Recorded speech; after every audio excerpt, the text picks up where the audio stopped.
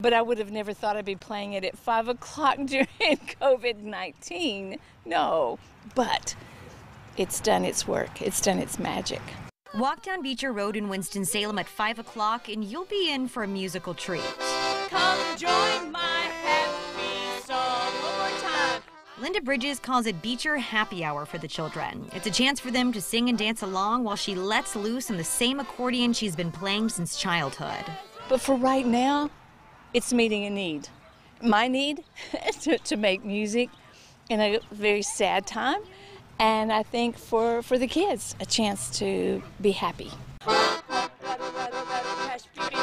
Linda and her husband started these neighborhood performances when the stay-at-home order took effect. It didn't take long for the children to follow, or notice Bubba the bear keeping a close eye on them. He kind of guards the neighborhood.